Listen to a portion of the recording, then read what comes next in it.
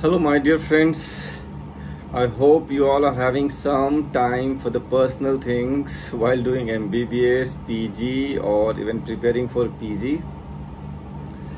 So today we are going to learn about Bethesda classification system, why it was developed, what is its significance and the other things. So let's first understand why Bethesda was developed. See, Bethesda is a FNAC reporting system which is done by the pathologist. It was developed in the year 2007 by the National Cancer Institute because the previous reporting system had some problems. The previous reporting system had three classes like benign, indeterminate or malignant. So it was quite broad, and especially this indeterminate class was missing fine discriminations. So Bethesda classification system was developed. As we know, it is a FNAC reporting system. So first of all, let's understand something about the FNAC, how it is done and what is an adequate FNAC sample.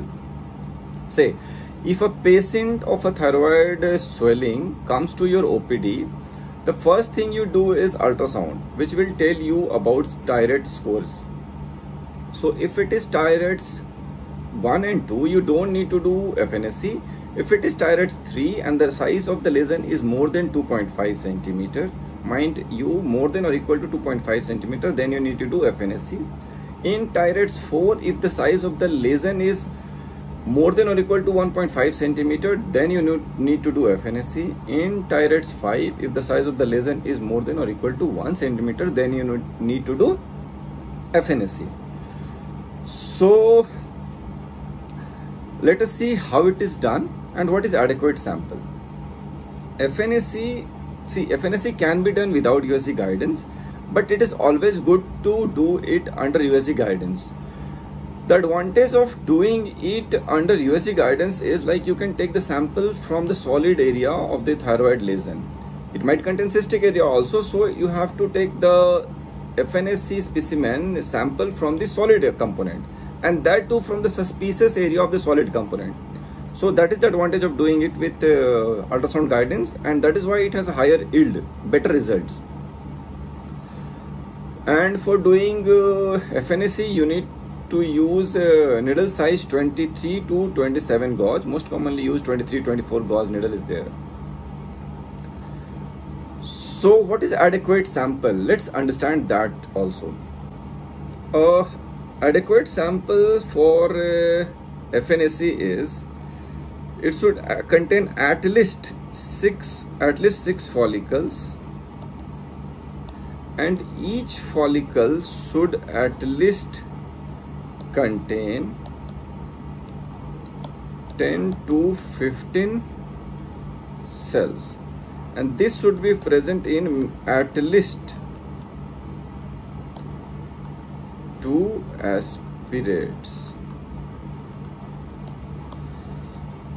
Okay, so now we have understood about FNAC. Let's understand what is Bethesda classes and what are its surgical implications. So Bethesda 1, it is non-diagnostic. Why it is non-diagnostic? Because the aspirate is almost acellular. So what you have to do? You have to do repeat FNAC. And see, repeat FNAC should be done USG guided.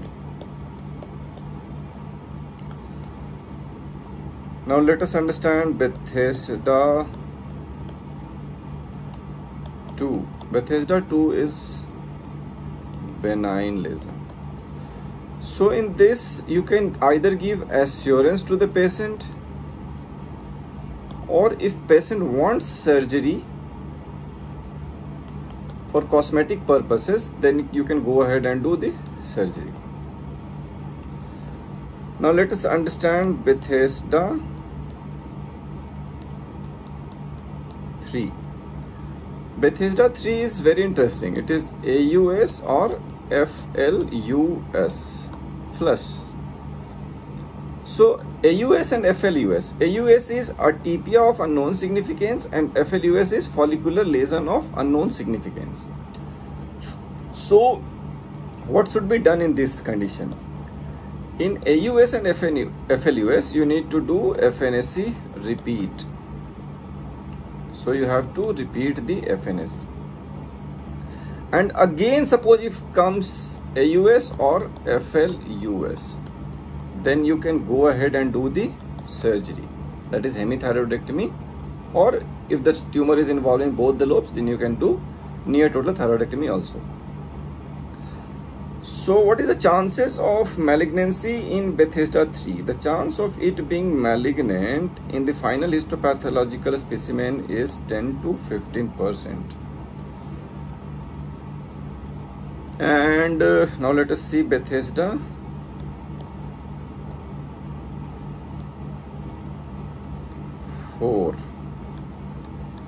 Which is follicular neoplasm or suspicious for follicular neoplasm. What do we do in this? The chances of it being malignant in the final histopathological specimen is 15 to 35%. So it is a fair amount of risk.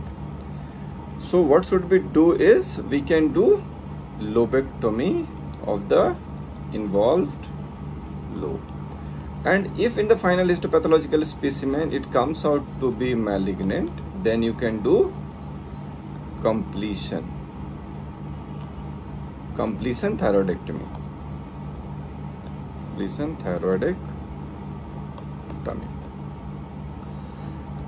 Now let us see what is Bethesda 5.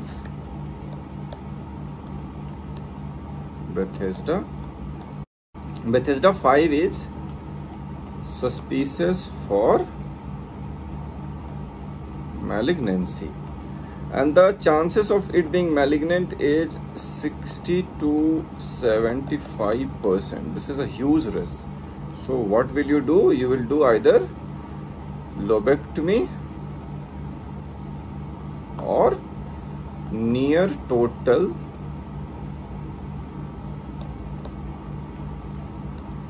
thyroidectomy. Now let us see Bethesda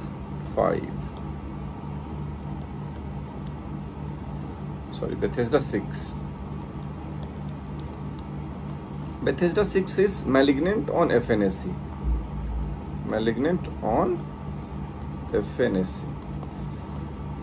So obviously what will you do?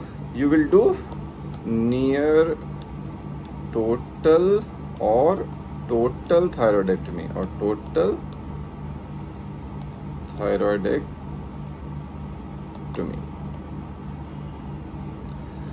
And what is the chances of it being malignant after the report of final histopathological specimen? It is about 97 to 99%. I hope I was able to make you understand about Bethesda classification system and basics of the FNAC. What is adequate sample? When do we do it? In the next video, I will be telling you in detail about the Thyroid's scoring system. So we will meet in the next video. By the time, go enjoy your life and don't compromise it with studies obviously, but don't forget to enjoy your life. Even if you're doing PG preparation or PG, then also you have to have some time for self-care and enjoying your life.